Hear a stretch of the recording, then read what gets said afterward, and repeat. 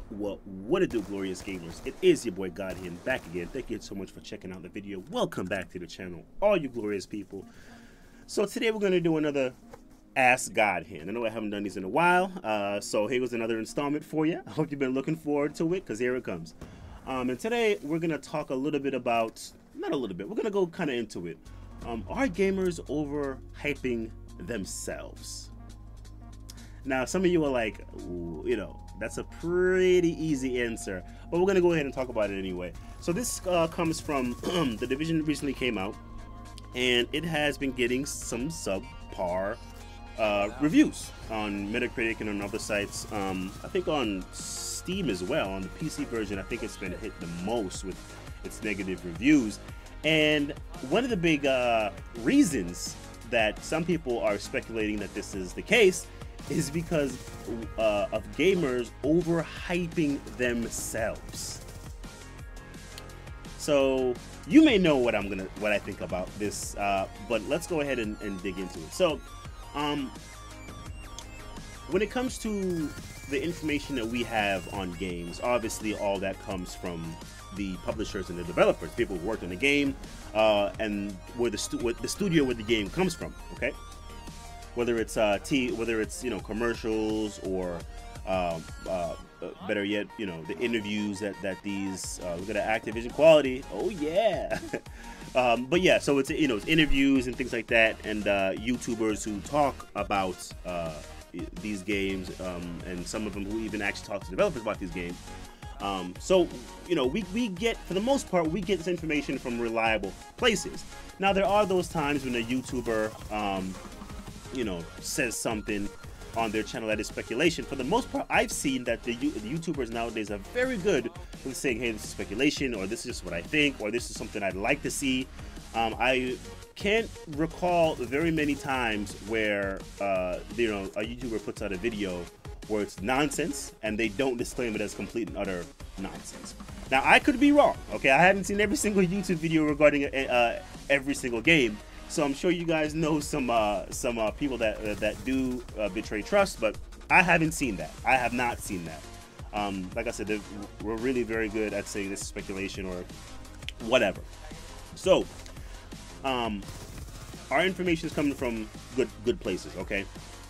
So now we get to what do certain things mean to certain people.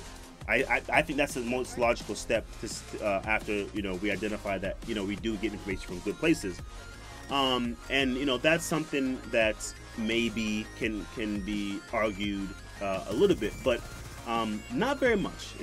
I'd say that we gamers, for the most part, have our heads on reasonably and understand terms from past games. Like when I hear the term it's an open world, okay, I immediately think of Fallout, right? That's a game that had an open world. For the most part, you can go anywhere. I think we can all agree on that. Fallout, you can go anywhere, any cave, any building, you can go there, right? And for the most, from what I remember, you can enter practically every building. Okay, so that's what I think of. So that's the example that I hold the phrase open world game to, a Fallout game.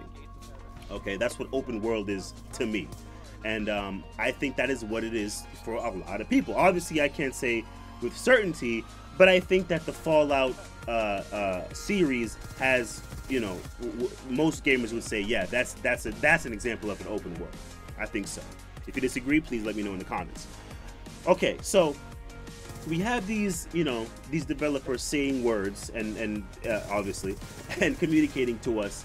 And from that point on, we think back, for the most part, we think back to other games that, that we exemplify, that we use examples for those words. Like I gave Fallout for open world. For you, it may be another game, but you can agree that Fallout is that, it is a suitable example. So from then on now, right, I go and play the Division, right, and I play the beta. And when I played the beta and when I was walking around, I found that it was not open world. Okay, I found that it was indeed not open world. You can enter 90% of the buildings. It was open world so long as you were on the street and on the sidewalk. Okay, there were some alleyways, you know. So, but for the most part, it was not truly open world. Okay, half of the map I couldn't enter. The buildings is what I mean by that. So, you know, a lot of people always say, "Oh, it's just the beta. It's just the beta." And if I had went ahead and gotten the game, because I believe that the assertion that, oh, it's just the beta, if you buy the full game, it's going to be better. You know, they're going to give you access to those buildings or whatever. That's a level of trust that the developers, as far as I know, did not give. Okay, so the answer to the question is there's a delicate balance here, because on the one hand you have developers saying, hey, it's open world, you know, and these are examples. You know, I'm not saying this is what what people overhyped, but this is just an example of a possible somebody being overhyped about this. Now, so the developer said, yeah, it's open world, you know, you can go everywhere or whatever, and it was not the case. Okay, so I played the beta and I saw that was not the case. Now, if that was enough for it to turn me off to the game, then that should have been the end of it, right?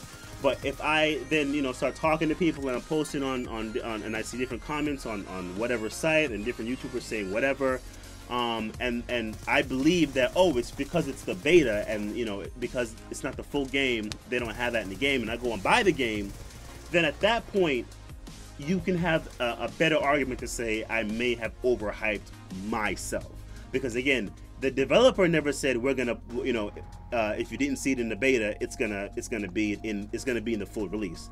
That was something I chose to believe from somewhere else, wherever that place may be.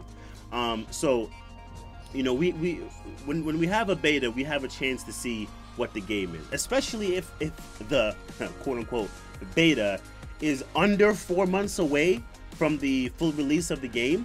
So if I play the beta and the full release is less than 4 months away, chances are, reasonably, chances are that is exactly what the game will be. They're gonna fix minor bugs or whatever, but in terms of the you know, basically what the game is, you have played it. Okay, if the beta is if the actual game is less than 4 months away from the beta.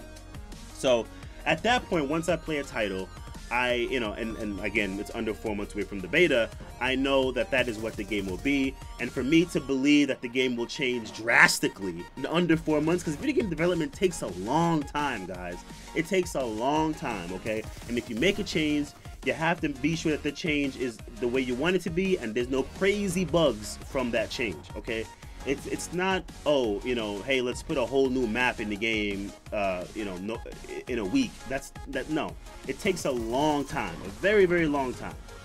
These people have to be very meticulous in their work, and that's what we want. So yeah, at that point, you can start saying that the game is overhyped. You know what I mean? But in terms of believing what the developers say, in terms of believing what the publishers are saying, no. Whatever they say, right? So if they say it's open world and it's not 100% open world, or they don't give that caveat that, hey, you could do this and this and that. If they say, you know, unlimited customer, unlimited avatar customization, but that's not in the game, or you can only customize, you know, the face, but you can't pick the skin color. You can't pick how big their nose is or whatever. You know what I mean? Then these are things that you can reasonably be upset about. These are things that you can reasonably be hyped about, and be upset if it's not in the game. So that's my take on it, right? But so and again, if you go somewhere else and you get information from somewhere else, you know, saying this will be in the game or this will not be in the game, and you choose to believe that, and that's not backed up by anything the developer actually said, you know, then yeah, you know, you may have overhyped yourself, but probably not. To be honest, probably not. It's very seldom that the consumer overhypes him or herself. Very seldom. Okay. Usually, what we believe is based off of the reality that was given to us from a credible source. You know, with the internet, it's too easy to fact check it's fact checked. It's too easy to fact check and to make sure that what you're expecting is actually coming. For the consumer to just be completely oblivious and have these wild expectations and hopes. It's just not plausible. You know what I mean? It can happen, but it's not plausible. So that's what I think about it, guys. Let me know if that was clear. If you guys think something different. If you think I'm crazy. If you think I'm wrong as usual. Let me know what you guys think. I love to hear it. I love to see what's going on. It is your boy Godhand, and until next time, peoples, I'm out.